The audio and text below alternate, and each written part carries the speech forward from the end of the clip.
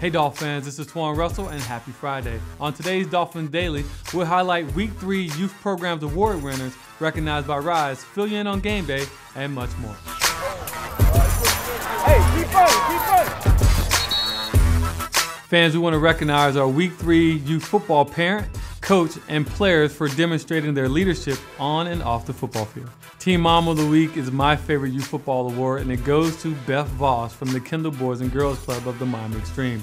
Voss is the team mom of the 10U, the 13U, and she's also the official health advisor and well known for her detailed work ethic.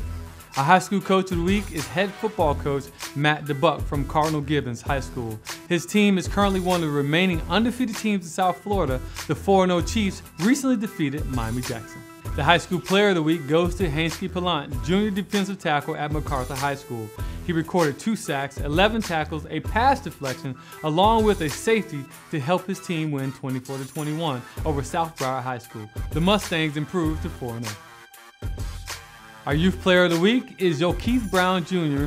from the Greater Miami South Florida Pop Warner. He plays both linebacker and running back for the Liberty City Warriors. His recent performance includes 10 carries for 78 yards and 2 touchdowns. On defense, he had 10 tackles and a sack to help his team win 13-0 over the Glen Cherry Bulls. On behalf of the Miami Dolphins Youth Programs Department and Rise, we would like to congratulate all of our recipients this week. Each winner will receive a plaque during this week's home game at Hard Rock Stadium against Cleveland. Yesterday, we got a surprise visit from Miami Marlins second baseman D. Gordon, who stopped by for practice. You never know who may show up here. Don't forget, this Sunday is a home opener against the Cleveland Browns, presented by Publix, the first regular season home game at Hard Rock Stadium, and our Dolphins are hungry for a win. Kickoff is at 1 p.m. Also, the Dolphins have partnered with Huggies No Baby Unhugged to provide diaper donations to local families in need. If you're going to this Sunday's game, bring an unopened pack of diapers to donate for entry into a special pregame event with Sam Madison and Louis Oliver.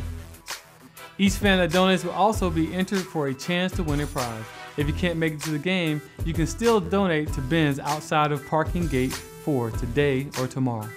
Well, that's all we have for you guys today. Enjoy the game coming up, and we'll see you back here on Monday.